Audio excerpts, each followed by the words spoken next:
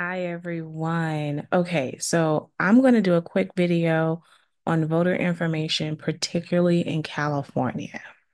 Okay, so let me do some general voting 2024 assistance first. Number one, you are not, it is actually against the law to take your camera and take a picture of your actual ballot. So, like, I just got my ballot. I'm gonna hold it on this way. I can take a picture of the outside. I can cover this up. I can take a picture of the outside here, but when I open it, I'm not supposed to take a picture of the actual ballot. If I go inside of the ballot booth, I'm technically not supposed to take a picture of the ballot booth, the stuff, the ballot that's in the ballot booth at all. Remember that you are not allowed to wear election vote for any particular candidate inside of the voting area. So you may have vote for Trump, vote for Harris, vote for even your local elections, vote for a judge, such and such, vote for Adam Schiff, whoever you're asking people to vote for, you technically are not allowed to do this in the voting center. You're not allowed to even hold any election, vote yes, vote no, vote anything, no election. Technically, it's called electioneering. You're not allowed to have a proponent of any electioneering inside of the voting center. In fact, you're not allowed to actually do it within 150 feet, and that's a federal. So you're not even allowed to, even if you as a group are all standing around, like just standing, you're not standing in line, you're just standing, you're not holding a sign, you're not doing anything, you're just standing there. That can be a sign of voter intimidation. So there are some groups that I'm sure, and this happened in 2020, where there are some groups that stood outside of the 150 feet and people, with American flags, etc., and they were making people feel like they were voter intimidating. And technically it is voter intimidation. But outside of 150 feet, they're technically allowed to do that as long as you don't feel threatened. If you feel threatened, and that is a huge hurdle to climb over, just them standing there outside of 150 feet is permissible. But if they are berating, if they're attacking, of course attacking, but if they're berating, if they are being using threatening language, holding signs, that's fine. So you just have to be, I just want to put that aware. Do people get in trouble technically for taking pictures of their ballot and posting it? I mean, I've never heard of those kind of cases, but I'm not saying that it's not the law's on the books. Let's put it that way. Are people petty enough to report you, and would the prosecutor be petty enough to prosecute you for that? Probably not.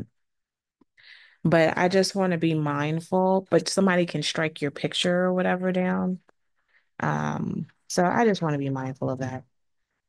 Fast forward, state of California. Oh, one more thing.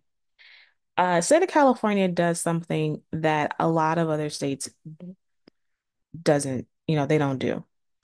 Uh, Number one, California provides a sample ballot. They also actually have a book, and I don't have the information book with me. I actually don't have that next to me. But and I was really surprised when I lived in other states. That was one of the things that I was looking for. I was like, well, how do you know what to vote for, how to vote, whatever? And they're like, you have to look it up. And you probably have to go. So my best advice is that you probably have to go to your state's there's two places you could absolutely go. Your state Secretary of State website.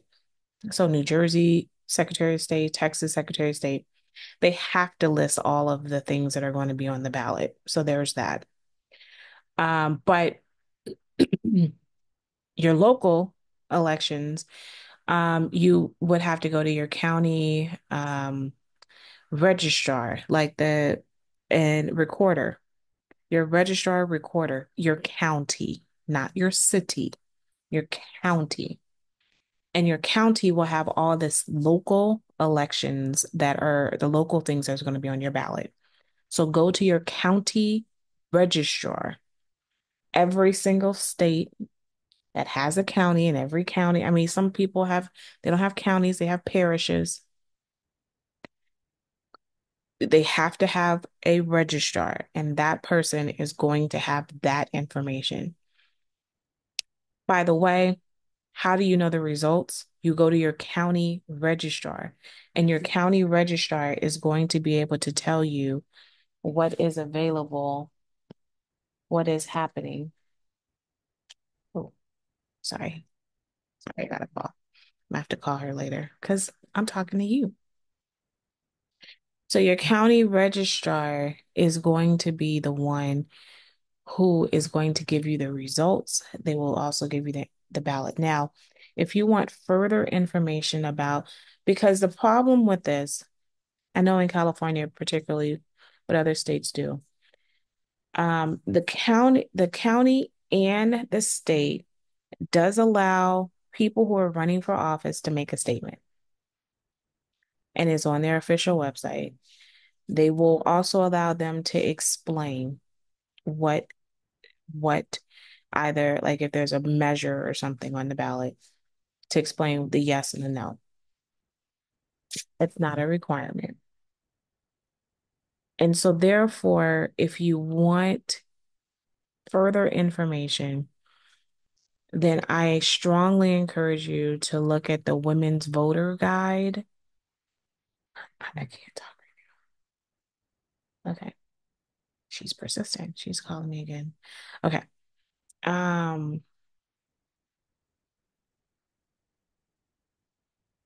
the California voter, no, not California, the Women's Voters Guide.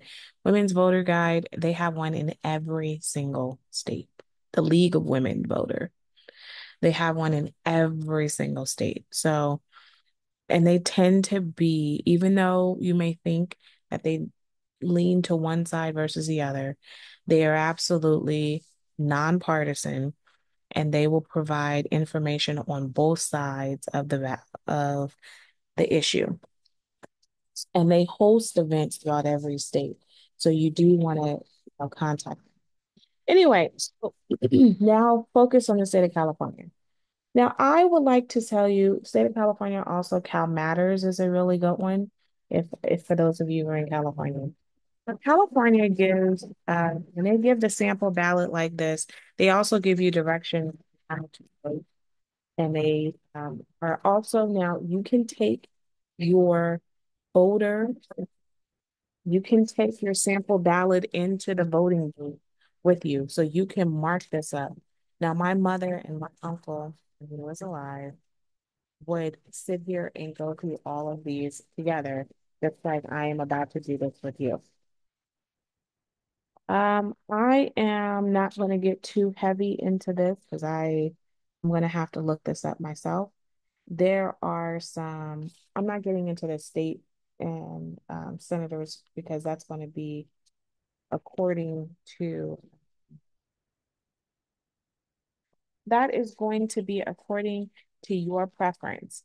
And you need to figure that out on what would be your preference as a whole.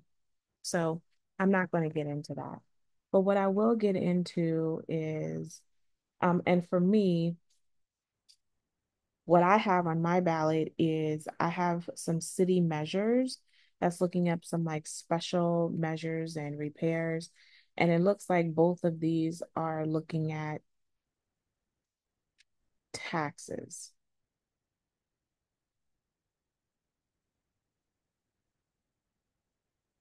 So, so like for example, here, if you live in Paramount, um, well, okay, I'm not gonna go there. They even have now on the ballot something with Compton Community College District that's having something too.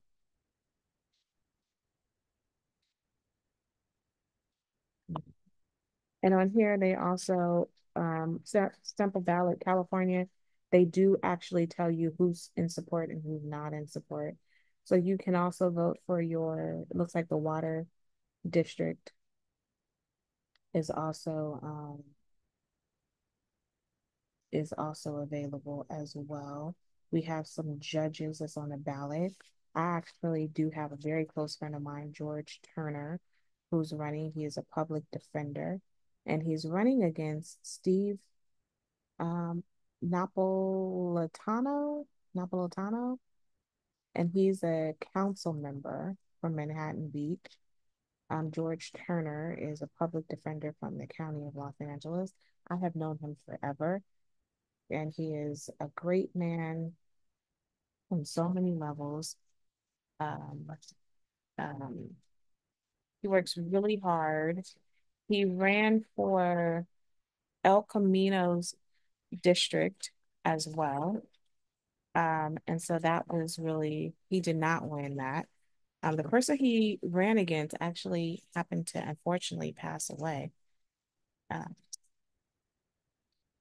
but I know you're not here to watch me vote, but you are here to, um, I don't know how to vote on, I mean, I don't want to focus on these small little measures because you may not be in my area. But I will say a word to these, and oh, FYI, he's running for Judge Superior Court, office number 39. I'm gonna pause and say this real quick.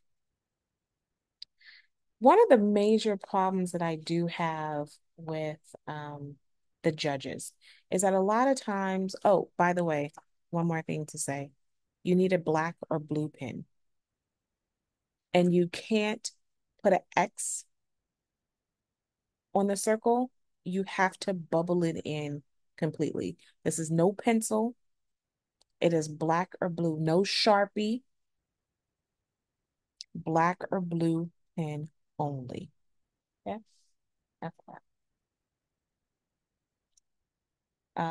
Okay. So one of the things about the judges that I really struggle with is that if you happen to Google the judges, a lot of times you're going to struggle with getting information because they don't really do a lot of advertisement. So, and they don't do TV time. And part of this is because of money. So I get all that. I mean, George is doing a lot of campaigning. A lot of it is online. So that's more than what I say for some of these people. A lot of times you can look them up and you see nothing. There's no website, there's no nothing. But there is a unique aspect of this. Judge of the Superior Court Office number 39, that's George. He's running George Turner. And then we have Judge of Superior Court Office number 48, um, Erica Wiley. She's a public defender. She's running against Renee Rose. And then she's a district attorney. And then you have Judge of Superior Court, Lachey Henderson. She's another public defender, and she's running against Sharon Ransom, who's another deputy district attorney. Um, you don't really have a lot of judges who are public defenders, so you may want to consider uh, running for. You may want to consider voting for somebody who may be a public defender if you feel so. I don't have a of course I want to see my friend one, but I think you should do what is of your pleasure. Now let's move towards But see, here we go. You have your judge number 135 and 135 are two district attorneys running against each other. And the other one is a law professor on 137 and running against another district county council. Again, and unfortunately, here's the thing.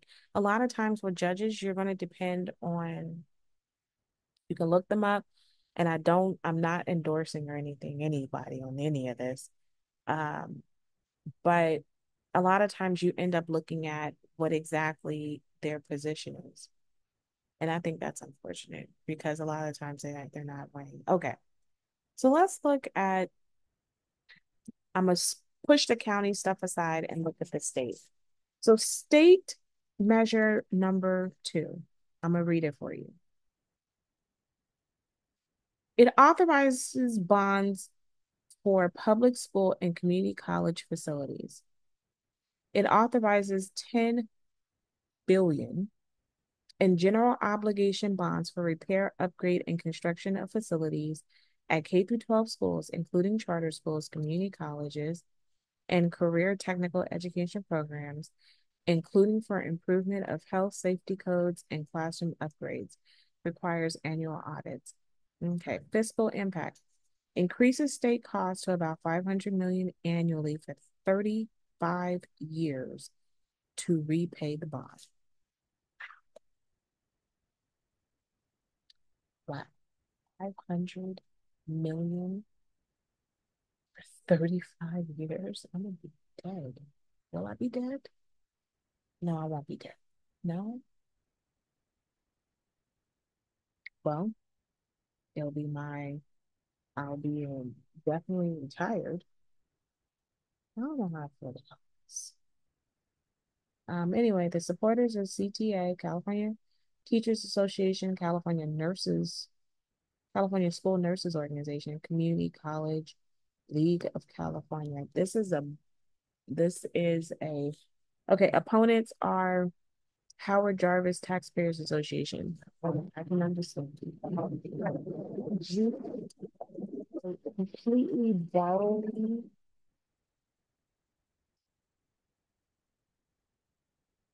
for a very long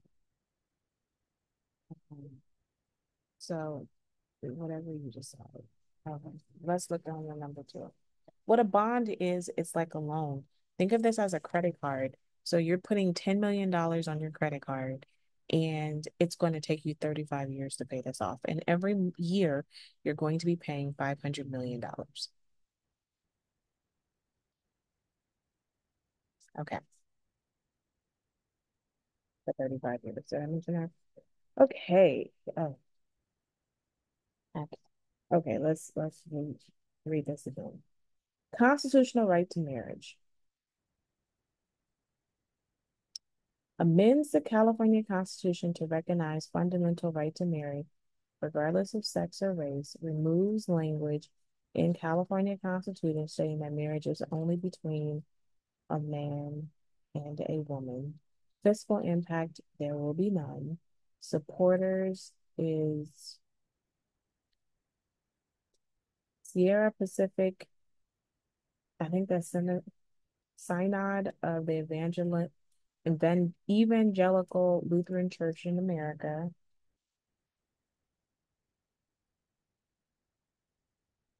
Dolores Furta Foundation. If you're not familiar with her, uh, she is a huge activist, and she used to do a lot of she did a lot of work with Cesar Chavez and Equality California. The opponent is Jonathan Keller. I don't know who that is. Sorry. California Family Council and Reverend Tanner DeBella. Bella. I don't know who that is. I don't know why they're so important. Anyway, that's my point. But if you are for keeping, and I'm not sure why this is on the ballot. Let me explain what this means. It means that somewhere in the Constitution, California's Constitution, it still states that marriage is between a man and a woman. And this is to reinstitute, restate the fact that currently marriage is legal between a man and a man and a woman as well. And so it's to remove the language of man and woman with gay marriage. If this does not pass, it literally still does not make gay marriage illegal. It still makes gay marriage legal. It's just not in the Constitution. Okay. It's still, so it really does know it. There is zero impact on if this passes or not. This is really just a formality. And the only reason is because the federal government has made marriage legal between a man and a woman, a man and a man, a woman. Number four, authorizes bonds for safe drinking water, wildfire prevention, and protecting communities and natural lands from climate risk legislation stature. Authorizes 10 billion again in general obligation bonds for water, wildlife prevention, and protection for communities and lands requires annual audits. Okay. Increases state costs for about 400 million annually for 40 years to repay the bonds. So we are paying, so if you voted yes to measure two, you increase the budget by 500, well, you increase the fact that we have to pay somebody back $500 million for 35 years. I want you to know, though, eventually, if, especially in the midst of our current economic status, we're not running at a deficit. So I don't think, you know, it's too bad in California. But I will say that in economic lean times, this means that we're going to have a tax increase somewhere, especially if you're going to have to increase the budget, increase our financial obligations to 500 million on measure two, and then we're going to come around on measure four and increase it by another $400 million annually for 40 years to repay this bond. Bond, remember, are loans. But on the other hand, let's think about I'm going to put some information out there. We have about 3% of California that does not have access to clean water. So we're looking at about 9 million people who do not have access to clean water. We also have a lot of cities that need repair when it comes to clean water. I know that every year when we look at what's happening with the LA River, LA River also has a great deal of pollution, especially at times where there's not a lot of water coming in. So think about CAL FIRE firefighters. They're the ones that deal with if we don't clean up when it comes to wildfire prevention, cutting down the forest a bit, then the wildfire season wasn't that bad this year. But it can get worse if we don't. The federal government put money towards it because of what happened during the Trump years when we had the really bad wildfire. So they kind of forced their hand on that.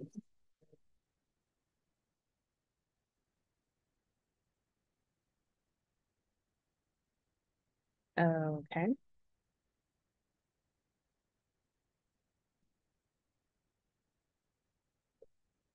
Hmm. Oh my gosh. Okay, I'm gonna move faster because I'm giving myself 10 minutes. Okay, measure five oh my God, allows local bonds for affordable housing and public infrastructure with 55% voter approval. This is an amendment. Amendment means that you're going to need two-thirds. So you're going to need more than a simple majority. Those other ones need a simple majority, two, three, and four.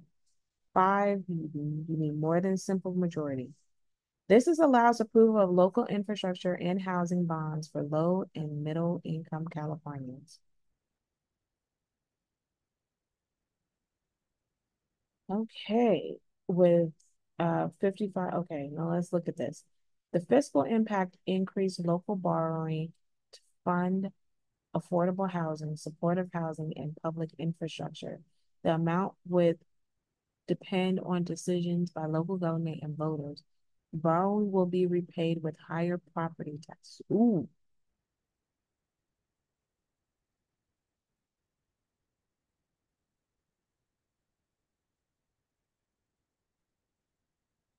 y'all, I was with them up until that last little freeze words.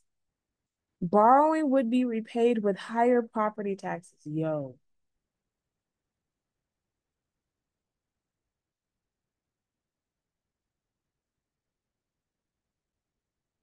Oh, I just said that when you get a bond, you're gonna have to pay back taxes. You're gonna have to increase tax. Are you willing to increase higher property taxes? I think the question is by how much are you willing to increase? And the fact that they're not saying, I think that's a problem. Okay, so look at who's in support. California Professional Firefighters, League of Women Voters of California, Habitat for Humanity, California. That's interesting. Opponents, California Taxpayers Association, California Hispanic Chambers of Commerce, Women's Veterans Alliance. I don't know, y'all. Do you want, I mean, if you don't own a home right now, then this doesn't bother you. But if you do own a home, this is going to hurt you. Your mortgage is going to go up. Okay. Number six, eliminates constitutional provision allowing involuntary servitude for incarcerated persons. Okay, it's an amendment. So that means that you're going to need more than a simple majority with this as well. Technically, it's supposed to be 66%. I don't know why they said 55% with the last one. But okay. This amends the California Constitution to remove current provision that allows jails and prisons to impose involuntary servitude to punish crime, forcing incarcerated persons to work. Okay, so the fiscal impact is potential increase or decrease in state local costs depending on how work for people in state prisons and county jail changes. Um, I'm for incarcerated people being able to work, but I'm also for them not working for like $1 a day. So I think that and a lot of times prisoners are working in prisons that are in private prisons. So I'm actually thinking, okay, so this doesn't eliminate work. It eliminates involuntary servitude, meaning that they're forced to work. And when I mean forced work, is not like cleaning up, like if they're working in the food hall, this is like Victoria's Secret forcing you to sew some underwear, which is happening, that kind of a thing. So, do we want to force people? And for those of you who want more information on this topic, I highly encourage you to watch 13th on. You do not have to have a Netflix account. You can go to your YouTube and Netflix on YouTube and watch it there. Okay, number 32 raises minimum wage. Okay, it raises minimum wage to for employees with 26 or more employees to $17 immediately, $18 on January 18th. For employers with 25 or fewer employees, $17 on January 1st, 2025, $18 on January 1st, 2026. Of course, there's no supporters. Everyone who's against it is the California Groceries Association, the California Restaurant Association, And the California Chamber of Commerce, do you want the minimum wage to increase?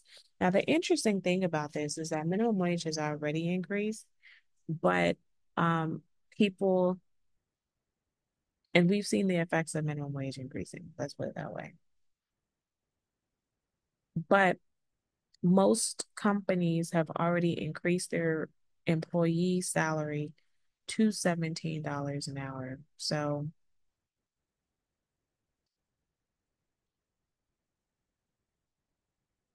I don't know. Okay. So I mean, that's a conversation you may want to have. Like, I'm not sure. Okay, number 33. Expands local government's authority to enact rent control on residential property. It repeals the Costa-Hawkins rental agreement of 1995, which currently prohibits local ordinances limiting initial residence and rental rates for new tenants or rent increases for existing tenants. The fiscal impact is reduction in local property taxes revenue at least tens of millions of dollars annually due to likely expansion of rent and control communities. So they're saying that if we have more rental control, then the property taxes are going to be depressed. What they're really trying to say is like rent control kind of make creates, i.e., more rundown properties. That's not true. That's not true. The supporters are California Alliance for Retired Americans, Mental Health Advocacy, uh, Tenants Together. I've stayed in rent control places before. My first apartment was rent control. Didn't know it. It was an amazing, cute little apartment. Should have stayed there for a little longer, actually. Um, the opponent is California Council for Affordable Housing. I'm curious as to why they would oppose it. And Women's Veterans Alliance. Um, Interesting that they also oppose Measure 5. So the same people that oppose Measure 5 oppose Measure 33 in not making, yeah, but both of these are trying to do something to make affordable housing. If you had to choose one, at least 33 is going to at least make current places decrease their price. Whereas Measure 5 is building new places, is making cities and counties put proposals to build lower income housing and affordable housing. And I don't know. I don't know. You have to think about how that, and then that they're going to charge you. And the problem with increasing your property taxes is who knows when it'll ever go down. Probably won't. Okay, number 34 restricts spending of prescription drug revenues by certain healthcare providers. Initiative statute requires certain providers to spend 98% of their revenues from federal discount prescription drug program on direct patient care. Authorize statewide negotiation for medical drugs, Medi-Cal drug prices. The fiscal impact is going to increase state costs, likely in the millions of dollars, to enforce new rules on certain healthcare entities. Who's for this? The who's for is the Latino Heritage Los Angeles ALS Association. I think I'm more concerned about who's against it. National Orgs for Women, Consumer Watchdog, Coalition for Economic Survival, AIDS Healthcare Foundation, and Dolores Huerta. Oh, um, what does this do? Let's see. What does this actually do? It would require to spend 98% of revenues from federal discount on direct patient care. How do you do that? They only keep 2% of the revenues? That seems kind of weird. It seems like it would end up increasing the cost. And then they would say that you would then have to, in order, they're saying it's going to cost more money because we'd have to figure out who's going to enforce the rules. Well, the people who you would need auditors, so you'd have to hire some more people to try to figure out if they're doing it correctly. Interesting. Um, oh, we only have two more. Oh my gosh, this is taking long. I'm so sorry. Two more, y'all.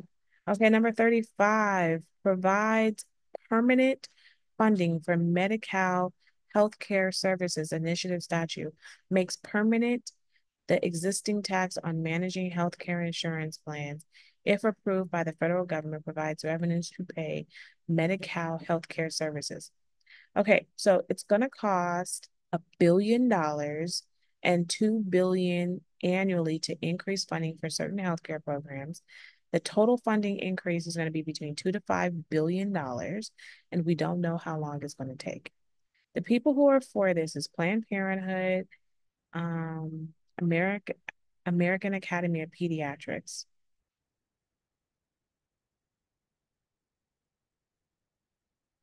Okay. So it appears that we're expanding healthcare for,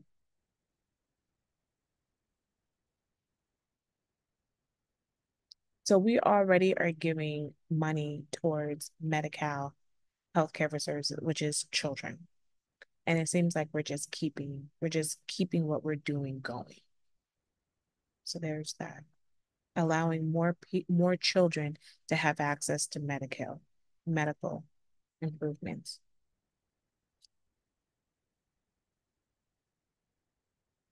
Okay.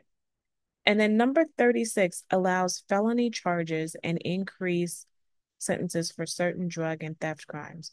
Allows felony charges for possessing drugs and or thefts under $950 if the defendant has two prior drug or theft convictions. Oh,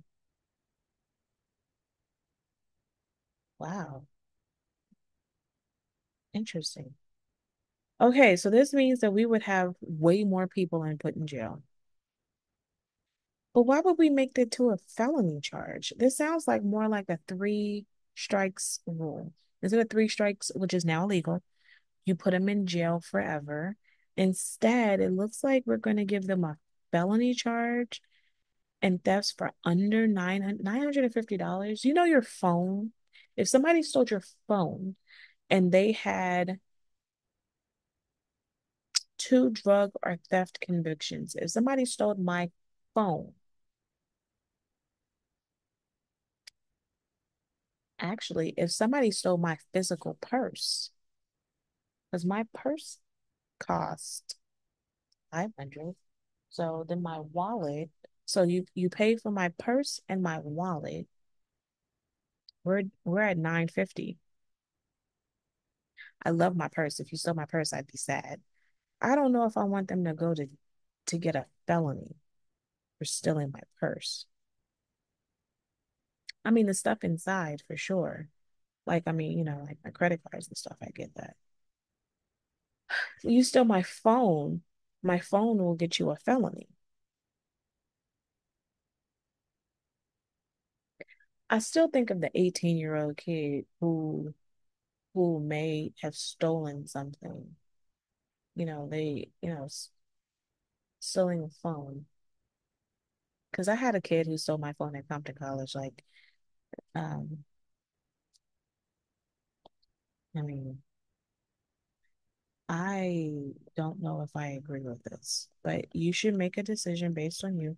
I don't know if felony charges, the problem with the felony is that as you know, it's just really hard to get a job. Okay.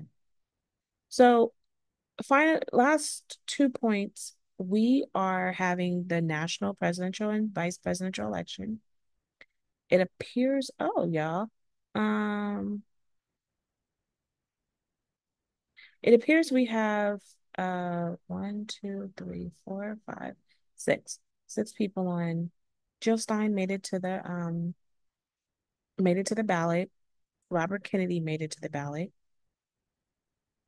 Uh, Kamala Harris is number two, and then Donald Trump is last on the ballot. So you need to pick whichever one you want there. Then you have, and you can also do a write-in candidate. And then finally, your U.S. Senate. So we have two options here. You have your U.S. Senate full term, which is they'll get a full term, and then you have your short term that is actually going to expire because of this. We have our current person, Senator Butler. She's there at the moment, and she's going to leave the day of the the day of the election or right after. And so we're going to sit someone in her spot from the day of the election until January 3rd, when the new Senate gets sworn in. And so that means that you need to vote for whoever that person would be. And then you would need to turn around and vote again for who will get the full 6 year term. And that is your California ballot. I hope this you find this to be helpful. I hope that you use your sticker, um, your I vote sticker, and have a great rest of your afternoon.